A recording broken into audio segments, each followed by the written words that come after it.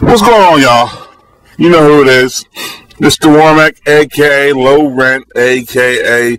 The Ignorant American, a.k.a. The Truth As You Know It, a.k.a. Dirty Business, a.k.a. The Jet Jaguar of YouTube. Alright, people, let me get situated here. I gotta close. You beat my wife. You're getting what you deserve. Gotta set up shop. You know how it is. Back in the building, give you another lecture. You know who it is already.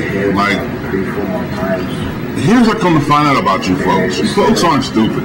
What it is a lot of you just, excuse me, a lot of you want, like me, you want the knowledge. And it's out there.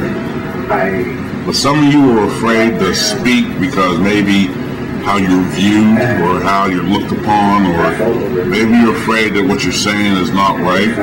Let me tell you something. Doing this right here, this is not hard to do. Get yourself a camera and voice your opinion.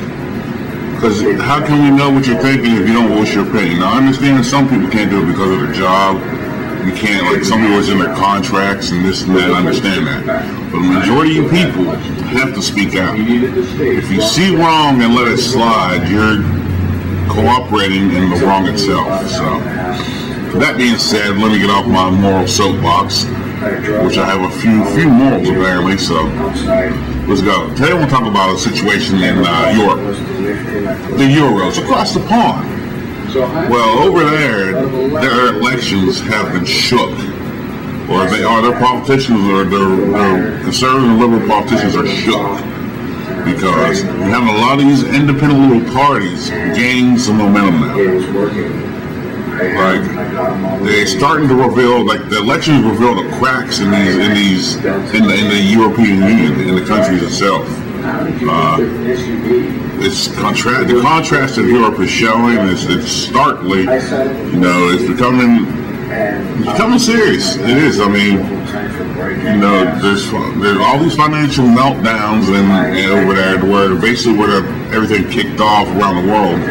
It's showing how countries who are doing well don't want to bail out countries who aren't doing well, and they want other countries to take more responsibility for their own problems, and which makes sense, by the way. I mean, no country, like, if I'm in America and if I mess up, I shouldn't be bailed out because I messed up. Like the housing thing, contractually wise, I understand to a point, but at the same time I understand you need to read a contract.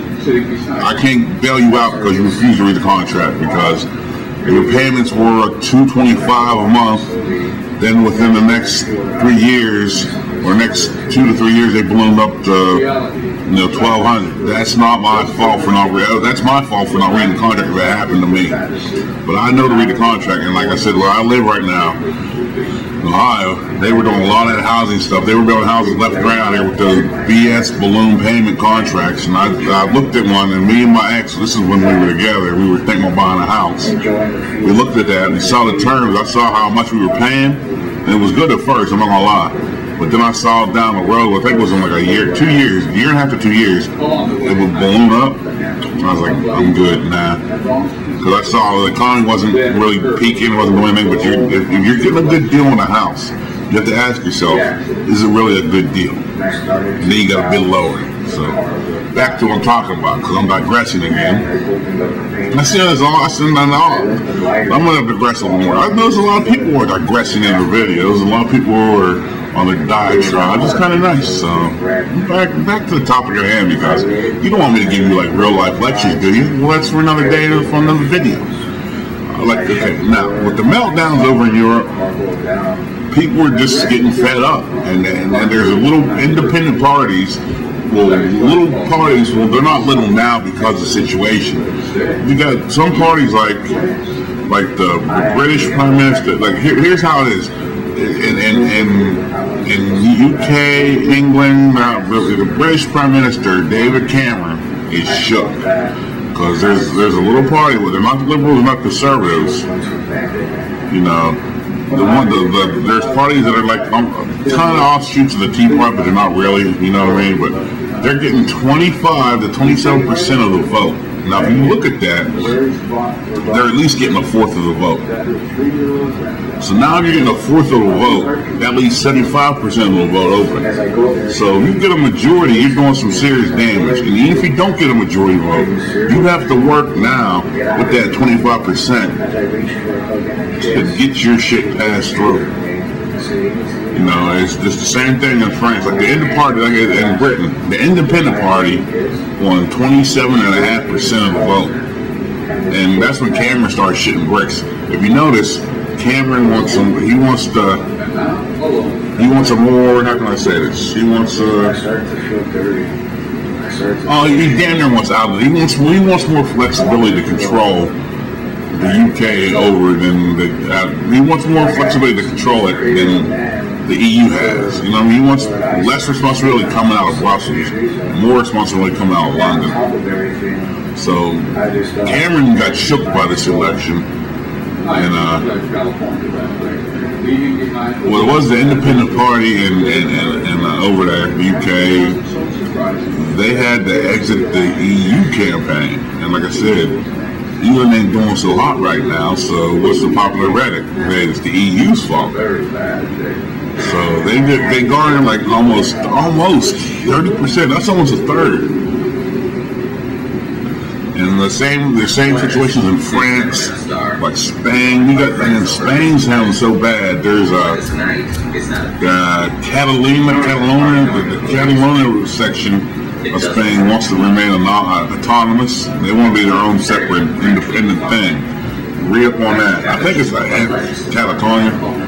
I'm not sure. I know it's one of them provinces. The one that's near France. Come on, I gotta get a refreshing beverage here.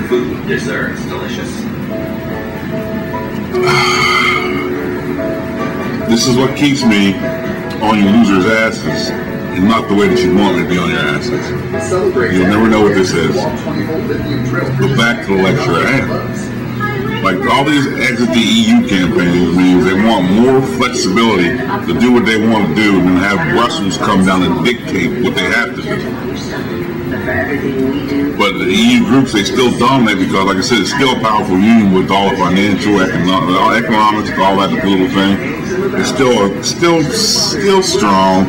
I don't think they're going to exit. It's just a lot of talk. It's just that people are panicking. So, I mean, just pay attention to all this because, like I said, it's going to happen over here, which is like I said, Canada already got upset. So, it's happening over here. So, I'm done with this video. Oh, hold on.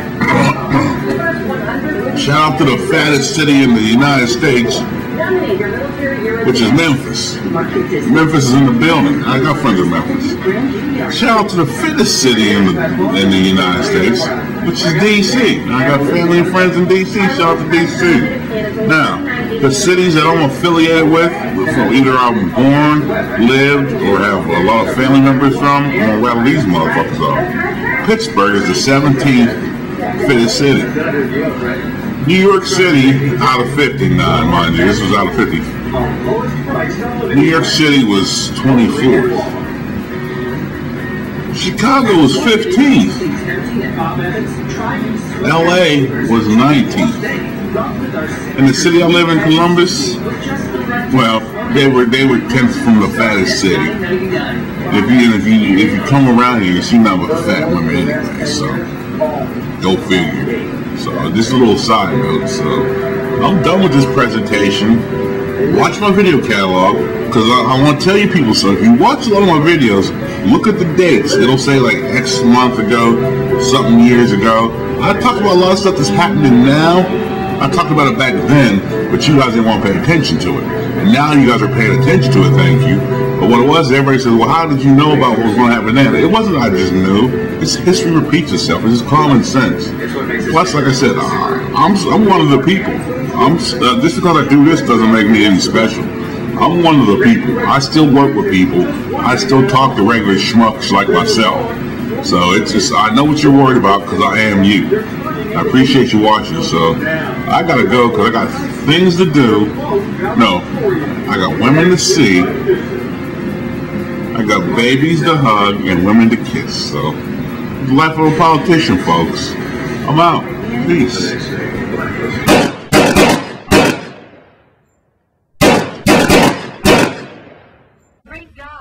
He told me so himself.